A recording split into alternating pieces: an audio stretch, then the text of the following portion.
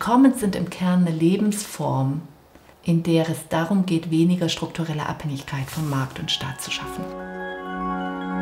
Our book gives hope that there is a way past the impasse of the market-state system, but it also invites people to be participants in their own life, in making history themselves, as opposed to just voting or expecting politicians or bureaucrats to solve our problems. Dabei geht es im Kern darum, diese Ideen von Freiheit, Fairness und Lebendigkeit zusammenzubringen und das so zu tun, dass es sich gut anfühlt. And the Commons therefore proposes a larger vision of a human being than conventional property law or economics.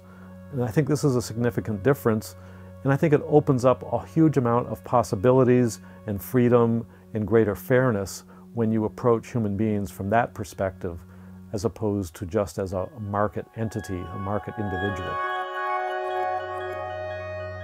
Das Buch macht Mut. Das Buch rüttelt an den Grundfesten von liebgewordenen Denkgewohnheiten. Und vor allem gibt es Sprache für das, was wir wirklich, wirklich zum guten Leben brauchen. Gelingende Beziehung, Zusammenhalt, Freiheit, Fairness und Lebendigkeit.